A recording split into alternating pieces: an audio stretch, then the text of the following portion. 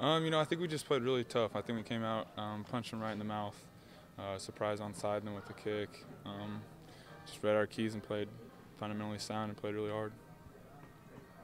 What was going on, later in the game, and Dorchester was able to kind of find some success there, especially in the fourth quarter? I think we just relaxed a little, and they took advantage of it. And I think there was probably about 2 or 3 drives where they really capitalized on us, but I think we got our heads back on straight and finished the game strong. Does this help a little bit? Just the season's kind of had ebbs and flows. Now it's just Big Ten teams after that. Is this just helpful to kind of have some really good defensive possessions? Yeah, and Coach Wilson always preaches about that. He doesn't want us ever going up and down, up and down. We got to be consistent improvement and everything. But a win always helps. Definitely, we just got to get ready for Big Ten play now.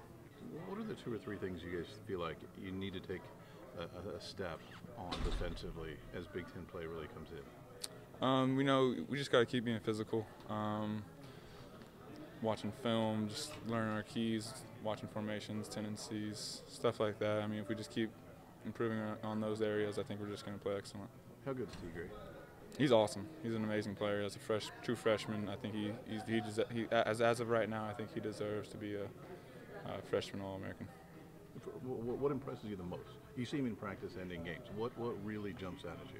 He's a student of the game. He watches film. He plays hard.